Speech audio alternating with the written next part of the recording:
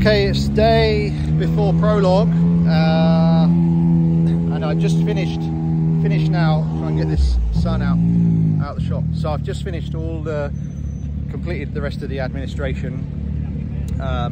We have a book on this kind of book, and you have to go through all different stages and get a stamp for helmet check, airbag or air vest, bike scrutineering, safety, all the GPS systems, the camera that I have on the bike has to get signed off and stamped, loads of stuff. But it seems a lot, but it actually works, and is the organisation here is really good. So yeah, it makes life a little bit easier. And some of this stuff I did in France before we came over, but just completed everything now. That is it.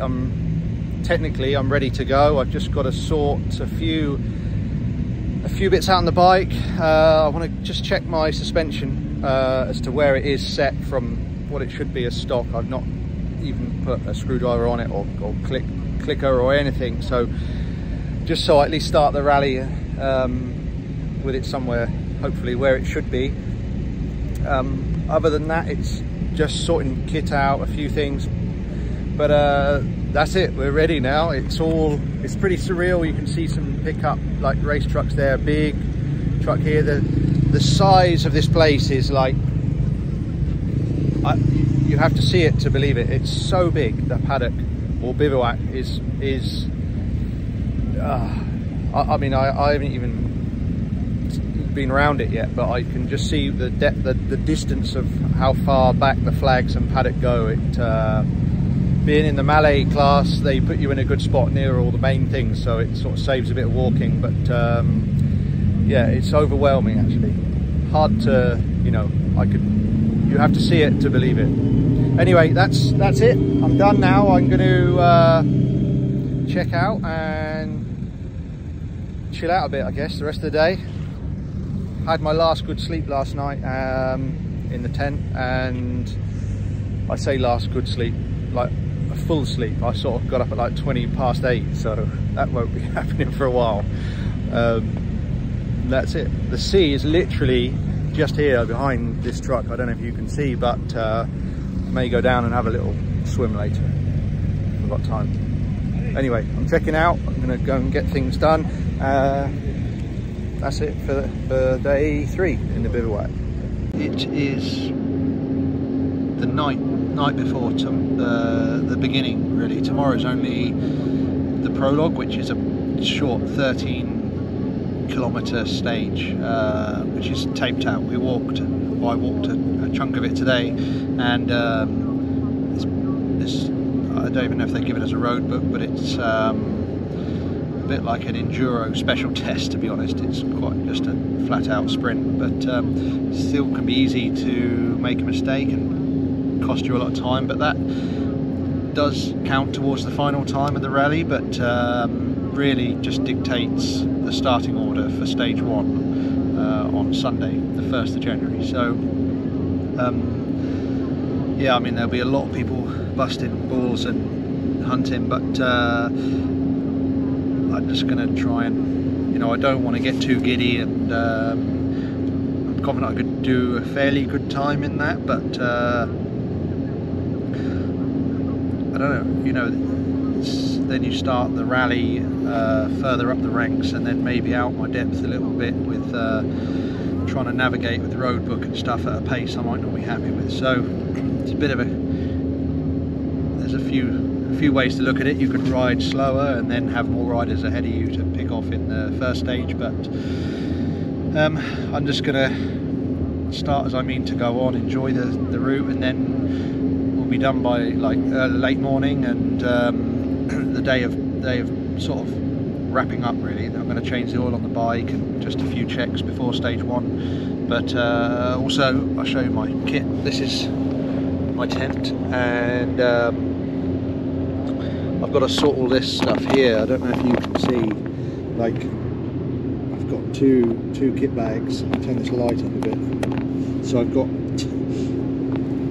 that bag is gonna, they take a bag away that goes in the truck until the rest day, and then this bag, which at the moment has got a lot of riding gear on, this goes to each bivouac, and I can access everything in there daily. So I kind of got to be think about what I do and don't need for the next week, and what I do need has to go in this bag, what I don't need goes in that bag. And I've done actually tonight, I've just set these out, so for each day, stage 1, I've got food packs, like ration packs, to take with me when I ride each day, and a few extras there for whatever. But yeah, it doesn't, I can assure you, under all of that, it's fairly organised. God, that's bright. But yeah, that's us. And this is my. I'll do a better tent tour at a later date, when the daylight perhaps would be better. But I just thought I'd do one last, or the video, a film, a bit of a feature on the night before the beginning of the Dakar rally. Weirdly don't feel that nervous, I just want to get stuck in, and I think once the days start, get into a few stages and see where we are. I'm not here at all to win or chase some crazy result. I just want to enjoy it as best I can and keep the bike going, wheels turning, and get to the finish. So let's see.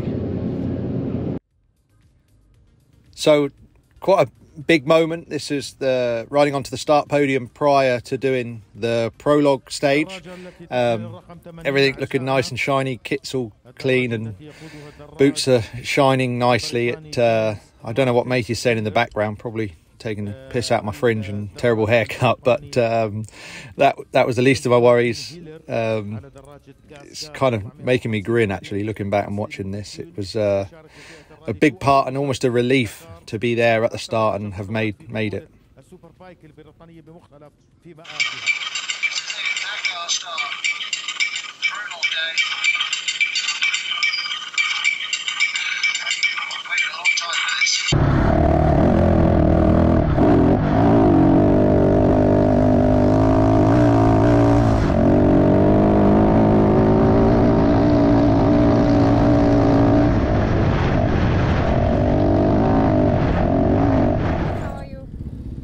Good. Yeah, I actually enjoyed that more than I thought I would. It was I walked some of the stage yesterday, but I think I actually rode the section I didn't walk faster than the bit I did walk. So yeah, that's good to get that out of the way. And now is the, well, that's the easy bit really. Now we have the big part to get stuck into. So a few jobs to do on the bike, ready for tomorrow, and then rest, I suppose, while we can, and get ready for what's coming.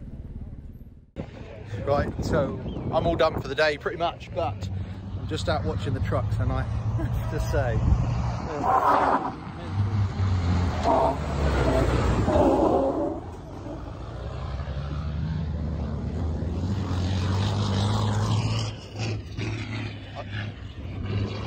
the video does not do it justice. You have to see those things. That's like blown my mind. Mental.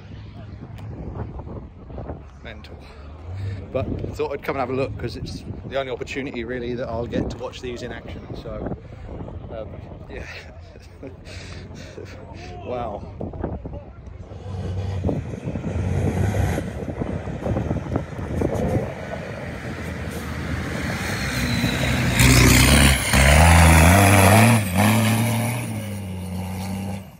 Right, it is, I don't even know what the day is.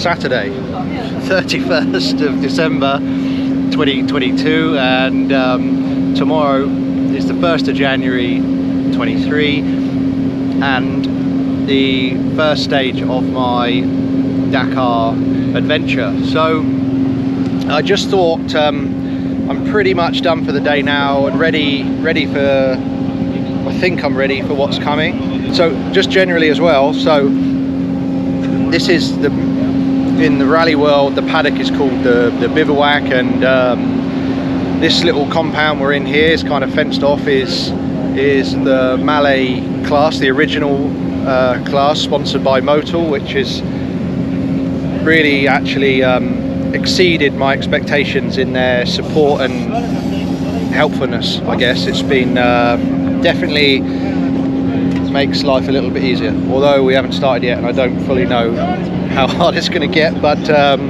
been very good so far with product and general help, advice, and so on. But right, I'll get to the bike and just show you where we're at, and also my little setup up here, what I'm working with and what I've got. So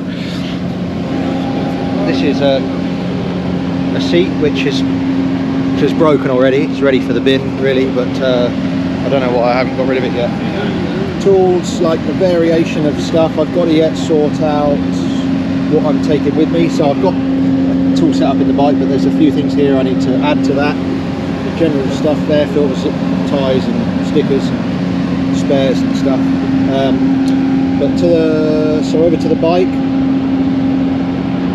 It's obviously a red Austrian machine, 450cc, and you know there's plenty of videos that other videos online where you can get a full info on these.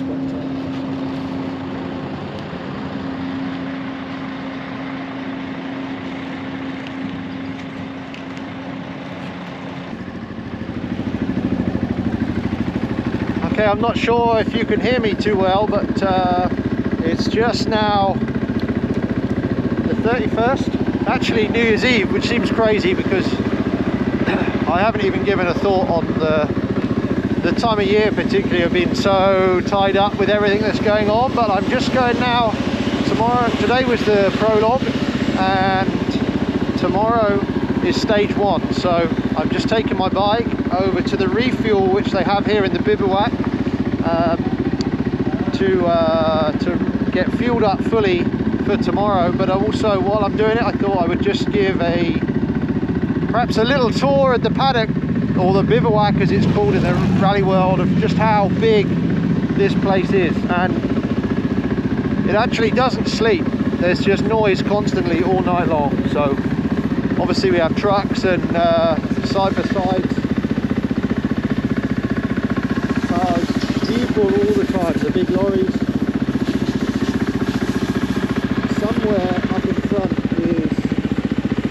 Somewhere up in front is the refuel, which I can find. I think I can see it. So you have to see this place to believe it. It's honestly massive.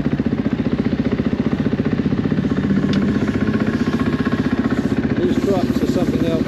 After watching these today.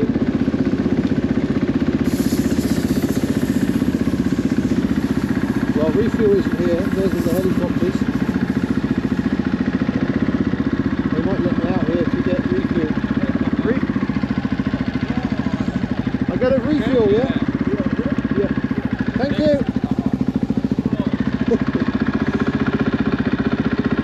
I don't know if they understood what I was asking, but again, this place is just massive.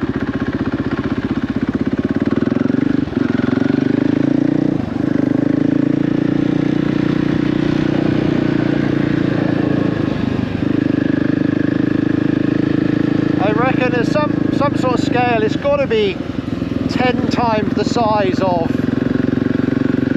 the TT paddock. You could fit a whole race circuit complex, including the circuit, easily in the size of this bivouac. It's that big. I'm going to have to use two hands here. There's a bit going on.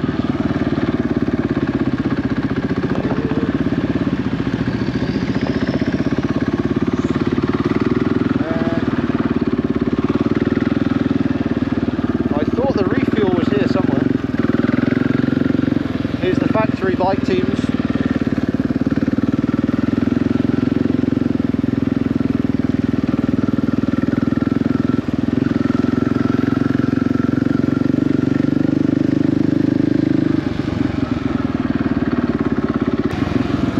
So in here somewhere